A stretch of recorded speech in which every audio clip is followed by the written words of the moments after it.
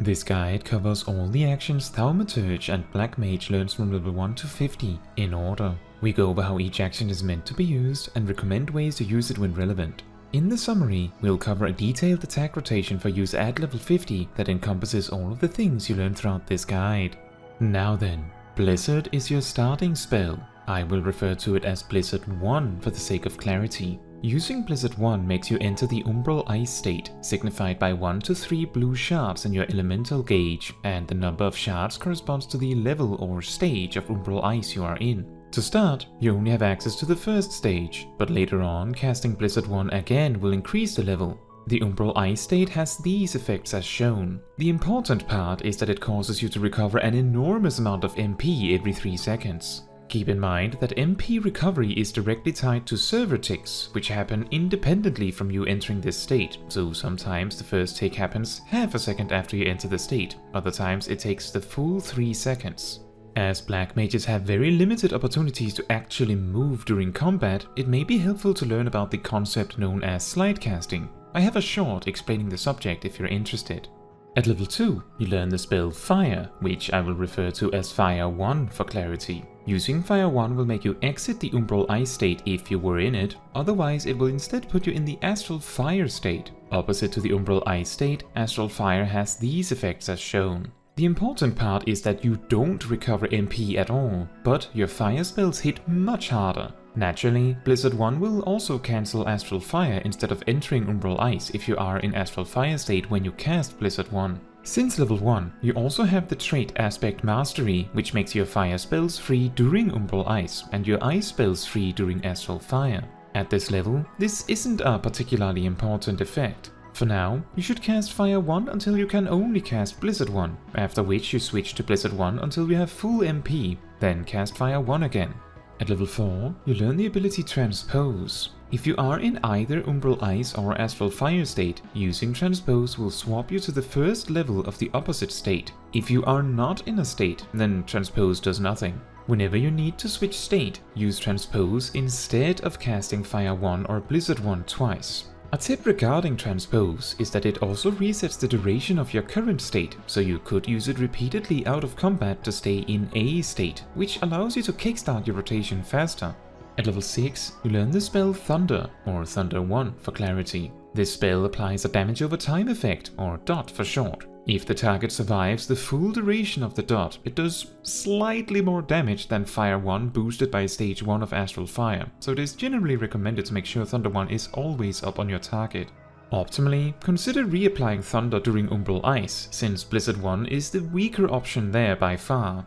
At level 8, you learn the role action and ability Addle, which causes your target to do less damage for a bit, with magical damage being reduced twice as much. The best time to use Addle is when you're expecting a large amount of damage from an enemy, especially if you know it will be magical. Good examples include when a boss is casting a party-wide attack or a large strike on the tank. At level 10, you learn the role action and spell Sleep. However, outside of extraordinary situations or perhaps solo situations, crowd control is rarely used at all, so you may never find this spell very helpful. Notably, the damage over time component of Thunder does not break sleep. At level 12, you learn the spell Blizzard 2, which does damage in an area of effect, or AoE for short, around your target, and just like Blizzard 1, makes you enter Umbral Ice or exit Astral Fire. Due to a longer cast time, Blizzard 2 beats Blizzard 1 on 3 targets, and is equal to Fire 1 in power on 3 targets, making it unnecessary to bother switching to Astral Fire in the first place. Blizzard 2 beats Thunder 1 on 4 or more targets, but that's assuming the enemies survive the full duration of Thunder 1, so for 3 or more targets, I recommend just using Blizzard 2.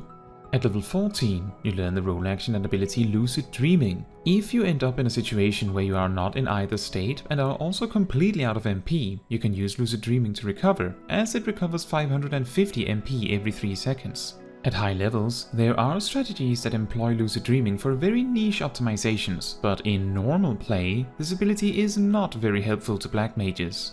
At level 15, you learn the spell Scathe, which does instant damage that is unaffected by the effects of both Umbral Ice and Astral Fire. As such, even if its chance to do double damage is activated, a so-called proc, it will still be much weaker than Fire 1. The only benefit to using Scathe is that it is instant, so it is viable while on the move. As it does not benefit from Astral Fire in any way, using Scathe while in Umbral Ice allows you to recover MP, which does help in general. It is worth mentioning that the ineffectiveness of this spell is to a degree that a significant amount of Black Mages never use it.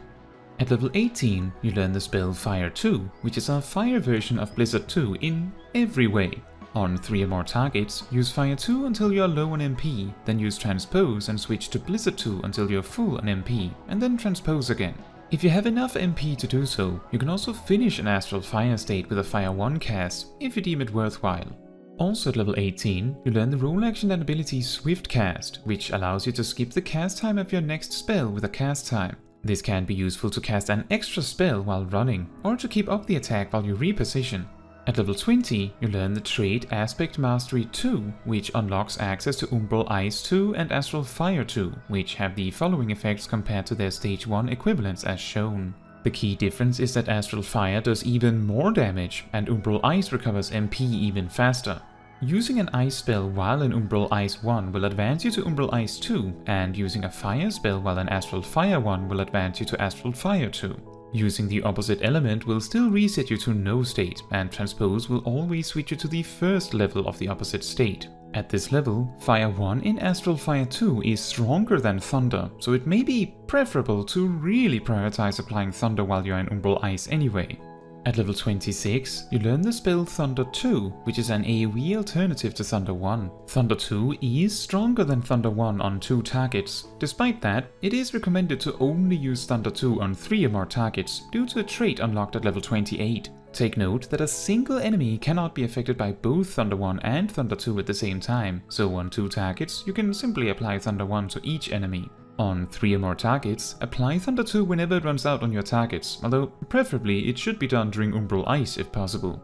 At level 28, you learn the passive trait Thundercloud, which causes your Thunder 1 to have a 10% chance and your Thunder 2 to have a 3% chance every tick of damage to cause the Thundercloud effect. This effect makes your next Thunder spell instant, free, and in addition to applying its normal damage and damage over time effect, also will do its full damage over time effect up front as a bonus. Dots deal damage every 3 seconds on a server tick. As such, you can expect a dot with a duration of 18 seconds to hit a total of 6 times for the listed potency. This trait makes it crucially important that Thunder is always up on your target, as a Thundercloud boosted Thunder spell, regardless of which one, is better than all of your other spells at the moment. You should also use Thundercloud procs immediately when you get them, unless you know for certain that you will need the instant cast to keep up the attack within a couple of seconds. At level 30, you learn the ability Mana Ward, which puts a shield on you that weirdly does not cost any MP. When you expect big damage to come your way, use this. I would not recommend that you use it to eat avoidable damage, but I guess I cannot stop you from doing so just make sure to use it early if you do that.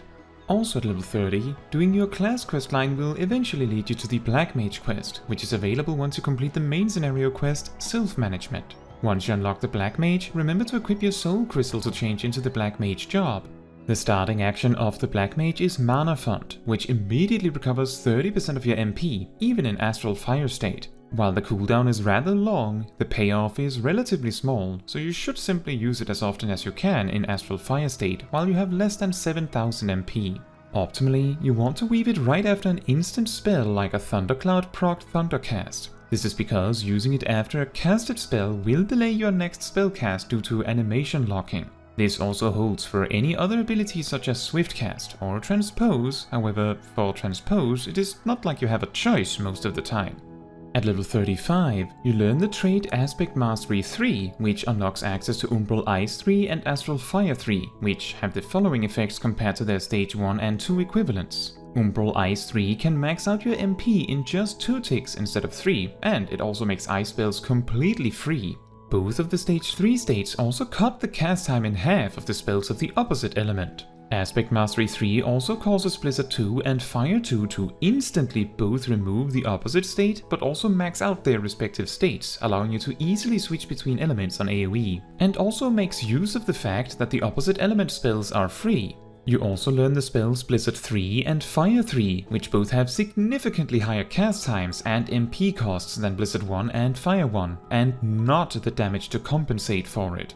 Their main purpose is that they also allow you to instantly switch to stage 3 of Umbral Ice or Astral Fire. On top of this, their long cast times are a non-issue due to the stage 3 bonus of cutting the cast time in half of the opposite element. Blizzard 3 and Fire 3 should only be used to switch state, and they are not worth casting in other situations. This means that now your rotation requires you to keep up Thunder and cast Thunder whenever Thundercloud procs, and then you use Fire 3 followed by Fire 1 until you can't anymore. Then use Blizzard 3 and spam Blizzard 1 until you're full on MP, and then repeat. Usually, you need to use 2 spells aside from Blizzard 3 to reach full MP. You can still use Transpose to stay in a state while running between fights, but it is not very important for your rotation right now.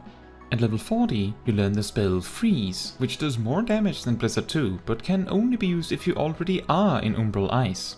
Additionally, Freeze does not refresh the Umbral Ice timer.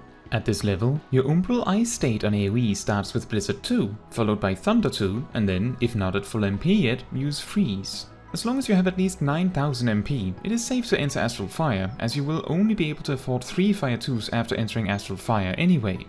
At level 42, you learn the trait Firestarter, which gives your Fire 1 a high chance of making your next Fire 3 cast free and instant. If you pay attention to your action bars, you can see the dashed lines around Fire 3 indicating this proc about half a second before your cast of Fire 1 finishes. And you can, and should, immediately use this proc at no loss. If you don't catch the proc in time and are already busy casting another spell, don't cancel, and simply use Fire 3 after that spell instead. If you have both Firestarter and Thundercloud, use Thundercloud first. At level 44, you learn the role action and ability Surecast. This ability makes you immune to most knockbacks, but also makes you immune to interruption as a result of damage. What this means is that sometimes when you're hit with a particularly powerful attack, your casting is stopped. This cannot happen when Surecast is active. At level 45, Thunder 1 is permanently upgraded to Thunder 3, which significantly increases its duration and damage. This doesn't really change much, since you already wanted to use Thundercloud procs as soon as you got them. Thunder 2 is still barely better on 3 or more targets. At level 50, you learn the ability Ethereal Manipulation, which allows you to quickly teleport to the exact position of any other player in your party. You should practice the use of this ability a lot, as it is crucial to optimizing your play as a Black Mage. You also learn the spell Flare, which can only be used in Astral Fire and is affected by it, and when cast, immediately spends all the MP you have. An interesting detail about Flare is that as long as you have at least 800 MP, it will let you use it. You should always make sure to finish every AoE Astral Fire state with Flare. For single target, Flare is not worth using to cap off Astral Fire, unless you can pair it with Swift Cast to skip the enormous cast time, which additionally should only be weaved on a Thundercloud proc or a Firestarter proc, which you should not save specifically for this. Flare is worth finishing Astral Fire states with on 2 or more targets, without Swift Cast. Mana Font can also allow you to cast an additional Flare after the first one if you like. Do note, however, that you can afford both a Fire 1 and Flare after Mana Font.